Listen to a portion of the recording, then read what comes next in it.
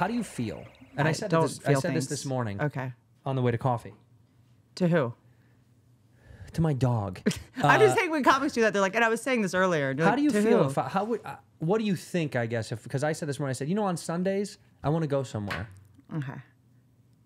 I want to talk about comedians. You want to talk about Sundays. Yeah, please. And my wife said, do you mean church? And I said, maybe, or something, or somewhere. Mm-hmm. I think I want to do it. I don't know where I want to go. I don't know what. Like a trip? No, I want to go to a place of worship of some kind. Oh, yeah. I want to do it. Okay. Where do I go? I feel, look. Near my house, there's a church of Jews. No, I wouldn't step foot in one of those places. No, there's a church of, what is it called? It's a tunnel. Church of Science, Church of Christ Science. Okay. And I had to look that up, what they do. Christ Science. Christ Sciences. Did you not have any religion growing up? What do you mean? Look at me. Yeah, I was Catholic. Yeah, I was going to say, I went to Catholic school, so why, and that's why we got kicked out of the Catholic church because my mom got a divorce. Because you weren't good at being molested? Who would touch this? You know what I mean? You're going to touch the loud guy? That's how the kid with braces? That's how I feel about when Cat Williams was like, Harvey Weinstein wanted to suck my penis. You're like, really? Harvey Weinstein picked you, the loudest fucker on earth? What a lie that is. Like, you think the priest is going to go after the little orange-haired kid? I'm telling everybody. I'm not keeping it a secret. You know what Father O'Malley did to me? Also, Father O'Malley didn't want to get tetanus from your braces. But okay. Toothy Santino? I'm not touching that kid. No, dude. I grew up. Catholic was in my bones, and then we were shunned, and then we were away from the church, and then when my mom remarried, we would go to my stepdad was Presbyterian. Okay.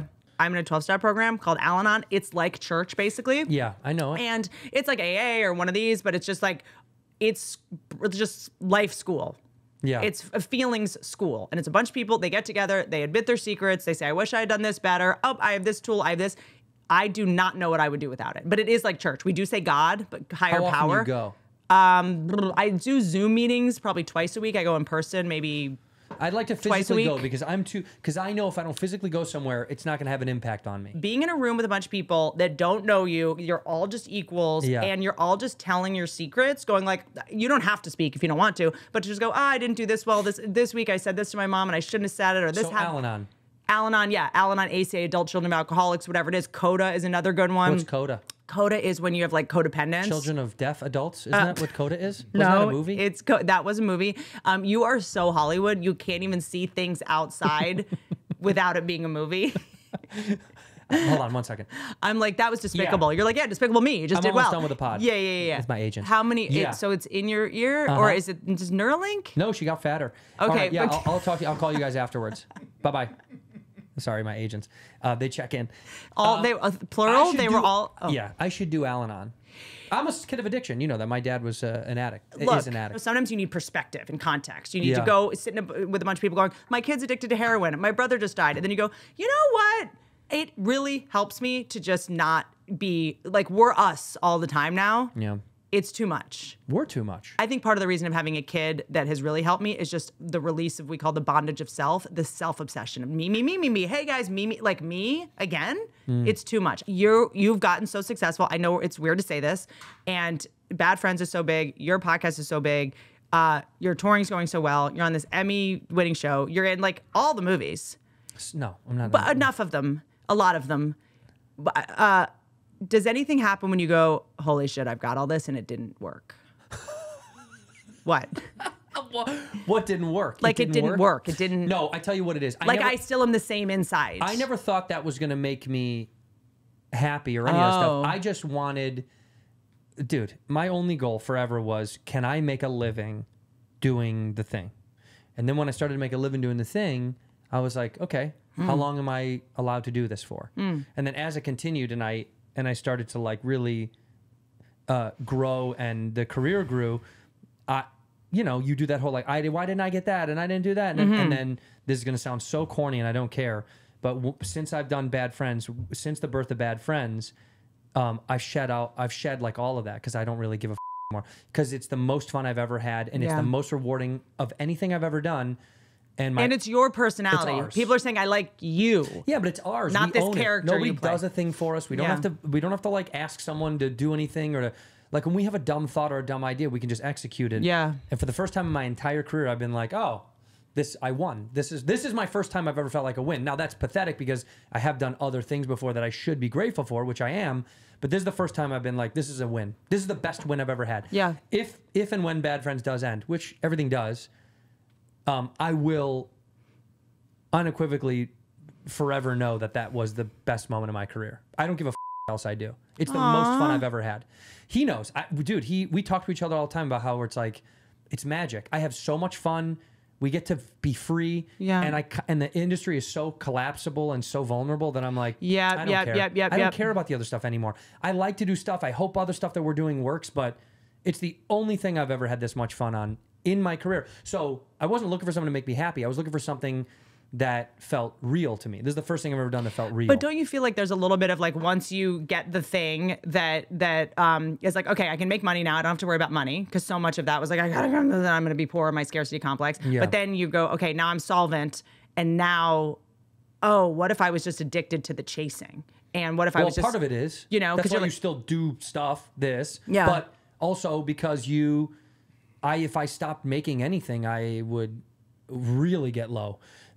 I'd get so depressed. You go on vacations though. I'm leaving in 5 days. You really go. I've started to really. This is a newfound thing for me. And you inspired me. I don't remember where you were, Hawaii or somewhere, and I was like, he's fully on vacation. We went to Bora Bora and I disappeared, and I will shut the phone down and I'll just hang out.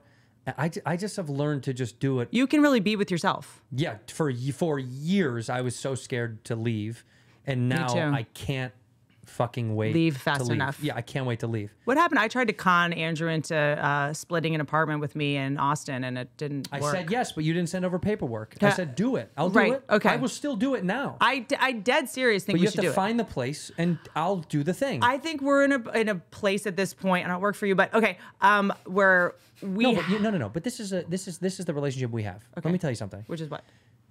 You do all the stuff, Right. and I'll enjoy it. Okay. I'll just enjoy it. You know what's pathetic, and I mean this. I'm really not good at. That's a big flaw of mine. I'm not good at the planning thing. Like when we do vacation. Yeah. She does it. Good. I go, can you please say what you want to do, and I will. Not. And she goes divorce, and you're like, not that. Please no. No, but it's not the money thing. But it's just like I don't know how to organize. I'm not good at that thing. I'm good at my little things. So Yeah. if it's like planning a trip, I go, can we get someone to help us, or can you do it? Of course. And then I'll say yes to everything. Yeah. So I'm so bad at the other going to do it. Yep. But Because I'm down for all of it. LA is really wearing on my spirit at the moment, And your physical. and my physical. And your physical. And Does the smog do all that, you think? here's what I forgot to say when I was talking about the Botox thing. Yeah. I go in to my dermatologist, and I'm like 4 months pregnant, and I'm like, oh, I'm pregnant, so I'm probably not going to be able to, get Botox later. I won't have time once the baby comes, so can I get a little here? And he was like, oh, no, we can't give you Botox while you're pregnant. Yeah. And I was like, I'm sure it's fine. He goes, no, there's something, it's called gray baby syndrome, where the baby comes out gray. No. And I was like, okay, but if you could just like he was like, gray baby. I was like, Sure. LA baby. I heard you. Got in the middle. Not black, white, it's gray. Yeah, like that's yeah, so I haven't gotten Botox since then, but that was the didn't influence. deter me. Yeah, it took me to go gray baby. Gray baby. Gray baby Gray syndrome? baby. You can't get Botox while I you're need pregnant. to ask you one thing about your while you were pregnant, because you have alien tits. Knockers. Yeah. They got wild. Massive. I'm sorry about that. And yeah, it ruined a couple of my It was friendships. a new level of distracting. Like where me when you'd and- say hi to me, I'd be like, no, thank you. Ron I had White to won't walk talk away. to me Yeah, anymore. I had to walk away. I was like, I mean, It's almost like your tits had eyes and they just kept staring up. They And were I was like, cut it out. It was like a crocodile coming out of a pond. Yeah, coming to get me, dude. And I couldn't tell how big they were because I It was getting big. comical. It was absurd. I ruined every photo at Tim Dillon's Thanksgiving party. Like every photo. It's like it was your tits. Stormy Daniels just like in the background of every. They were wild.